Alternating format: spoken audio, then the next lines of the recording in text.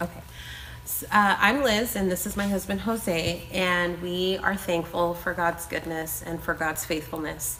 So about 2.5 months ago, my husband came home from work, and he looked at me and he said that he was going to give his 2-week notice. He was at his old job for about 10 years, and it was just becoming a very hostile environment for him. And due to the pandemic that we have been in since March, his hours were being cut, and we just didn't know what was going to happen. So he proceeded to write a resignation letter. And when I read that letter, it instantly hit me that, wow, my husband is really going to quit his job. He didn't have a plan B. There was no plan in place. And so I remember telling my husband, I looked at him and I said, I support your decision 1,000%. So in that moment, I felt confident, and I thought, okay, just maybe he'll rip up that resignation letter. I don't know. So around that time, Pastor Scott invited us to do a Bible plan on the YouVersion app. And one morning, my husband was reading the Bible verses in the devotional for the day. And when he exited out of the plan, his phone chimed. And here comes an email from Tracy Unified School District. He opens it and he looks at me and says, hey, so I'm scheduled to take a test for the position that I applied for. Now, mind you, he applied for this position back in March or April of this year. So right when the pandemic was at the beginning of it. Yeah. So he went and took that test, and in the email, it did say that it would take about a week or 2 to get results, but they told him that he passed that test right there and then. So we went back to life as usual. He's reading another devotional and scripture in the morning. His phone chimes again, and it's Tracy Unified again emailing him to set up an interview, for the position of transportation and maintenance. So he goes to the interview, and then he's told, we have a position to offer you. So of course we were happy, we were rejoicing. And when he went to the interview, they said, okay, we'll get back to you. They got back to him, okay, you're hired.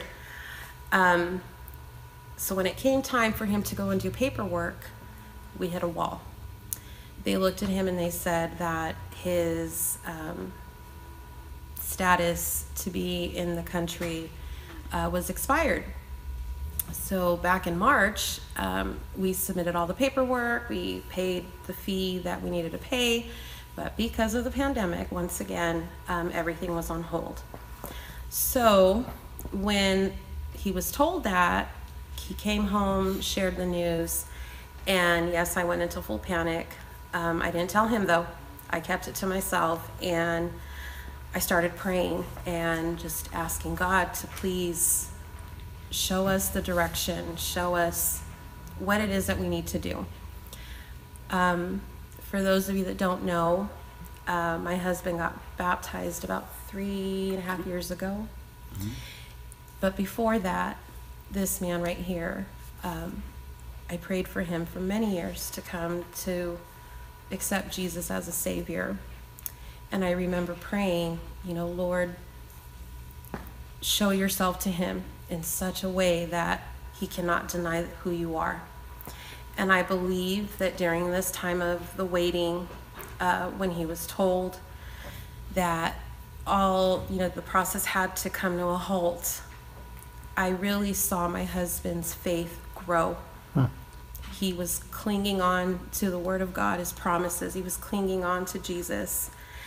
And I would check in on him and just ask him, hey, how are you doing? Are you worried?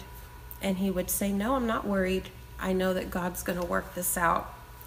So we get on the phone because, of course, nowadays with the pandemic happening, you're on hold forever. So we were able to get an emergency appointment with the Office of Immigration in Sacramento. And our son prayed for us that morning, and he asked the Lord to place the right people in front of my husband and to continue to please work this out.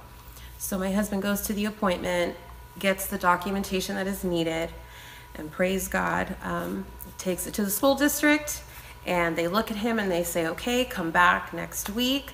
We're going to have you sign your contract and you will start Wednesday. So this man right here, this amazing husband of mine, has been working already for 2 weeks, right?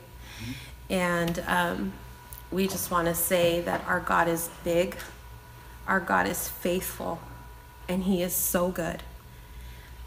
We really believe that he uses whatever he needs to use in order to get our attention, to help us grow in our faith, to get closer to him, and to see that the God that we read about in the Bible is alive and he is so real.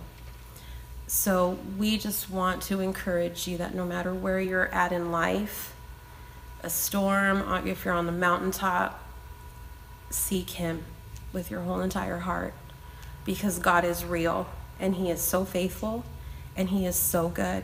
Even when we have to cry out, he's so good. When things don't look so good to us, he is good. He is a faithful God and he's amazing, right? Yes, and we are thankful for it. Yeah, we sure are. Thank you.